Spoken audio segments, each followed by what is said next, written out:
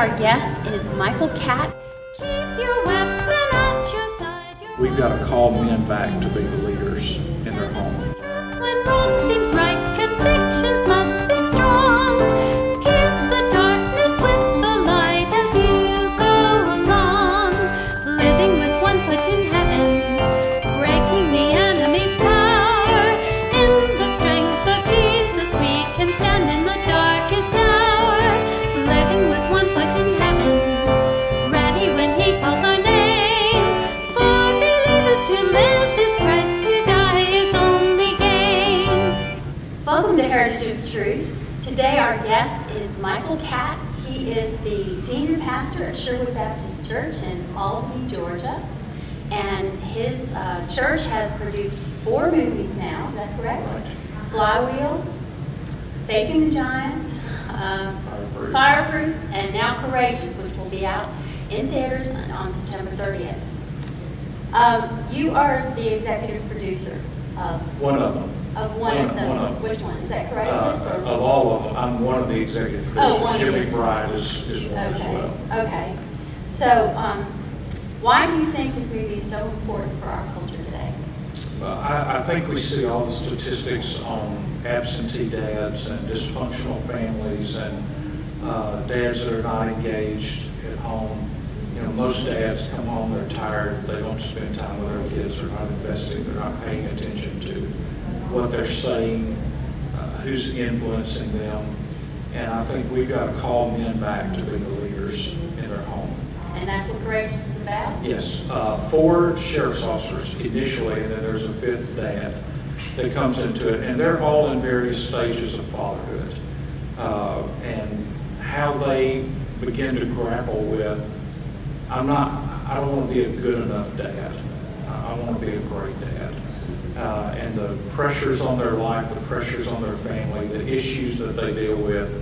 We're trying to cover as many bases as we can with this ensemble cast to weave a story together where most men will find themselves in one of those characters. I've seen the movie, and it is wonderful. I hope everybody goes out to see it on September 30th. Yes, we do. Well, what impact do you hope Courageous will have? Well, I think that, you know, the key for us is we've never made movies to try to make money. We make movies to see lives changed. And if we can turn the tide, if somebody is on the wrong path and they say, you know, I'm going to resolve in my heart that I'm going to make a difference as a dad. And even if they failed up to this point, that they make the decision, I'm going to change. I'm going to do something different as a result of this. I think that will be success for us. You know, the stories that we've got from Facing the Giants and from Fireproof, of marriages that have been saved, and that's the most reward I think you can have, is when you get emails, letters, you hear stories from people that you meet that say, you know, that made a difference in my life. Yeah, absolutely. Well, we interviewed Mark Manier. He is a former policeman who, like for 20, 25 years, and he is now a mystery suspense novelist. And he had told us exactly what we've heard from the Courageous people about the breakdown of society. He said that he saw it every day on the streets, the results of fathers not being there for their children. Right. And so would you talk a little bit about why you think fatherhood in America is in crisis? Well, we live in a town that is declining population. It's 70% African American. It's over 50% single parent homes or single adults. And so that means that there's an absence of a parent in a lot of homes in our community. And we see the results of it in our work in the inner city, where many of these children are being raised by their grandparents. Even their parents are not there. They've been abandoned. I don't want you. I don't need you. You're a hindrance to my life. We've seen it in ministry in the jails. Guys that are there because they never had a dad to show them, you know, and this crosses all lines. I mean, it doesn't matter. It can be in a white-collar jail. It can be in a blue-collar jail. It can be big money crime. It can be petty theft. But you start talking to these people, and there was nobody that really invested in them. They didn't have a dad, they didn't have a mentor, and so they just took the wrong path. And I think this is a great need for us to address. We can complain about the crime rate in America, about the decay of the home, but if we don't do something to address it, then, shame on us. Yeah, exactly.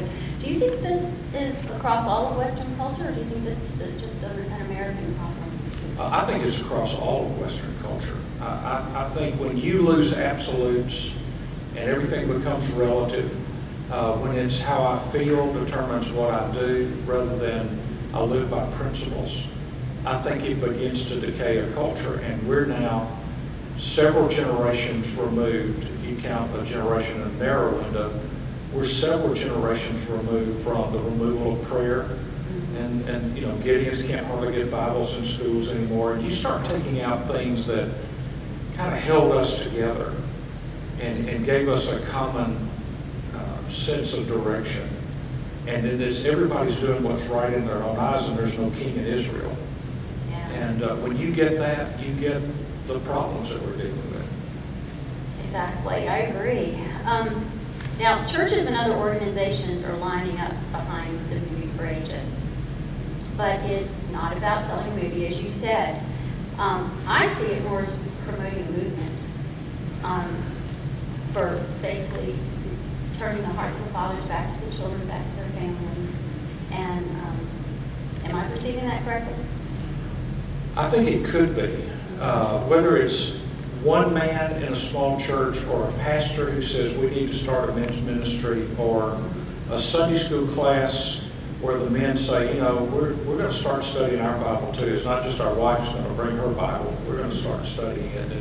And accountability among men.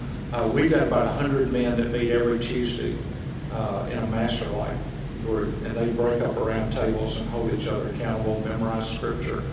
And, I don't think we can orchestrate a movement, but I think God's Spirit can cause a movement to take place. And I know that your movies, there's always a lot of prayer that goes into them. I actually prayed every day for the cast and crew of Courageous while you were making the movie. Thank you.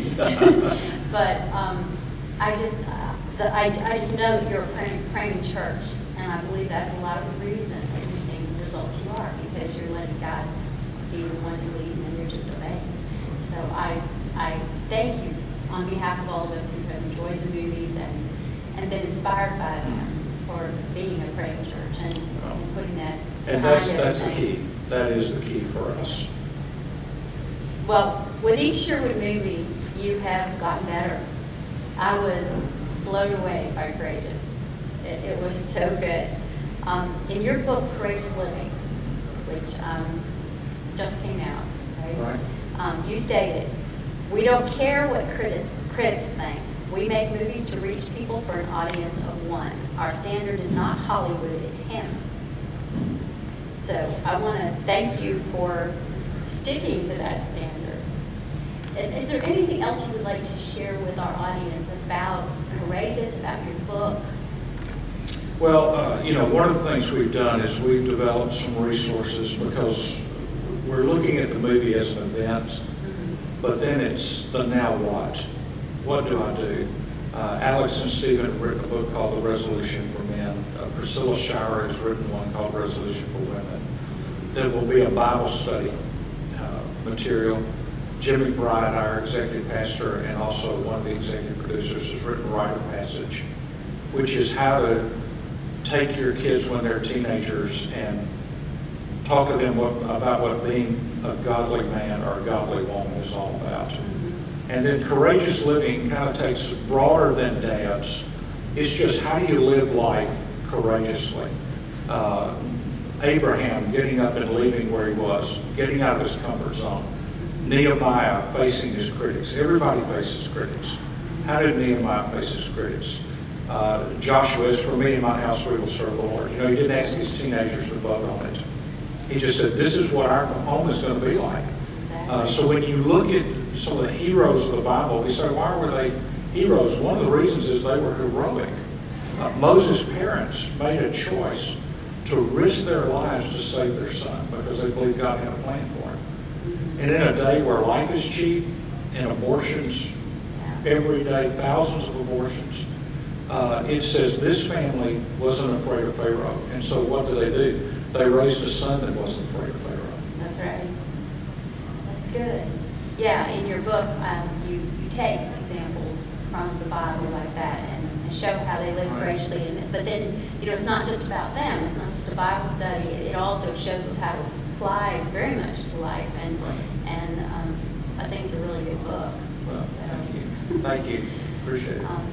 Well, thank you very much for being our guest. I really appreciate your taking time out to spend with us. And thank you again so much for the movies. And every time I watch a Sherwood movie, I leave inspired. So thank you. I appreciate that. On Thank you behalf very of all much. of us, thank you. Well, we're delighted to do it. Thanks.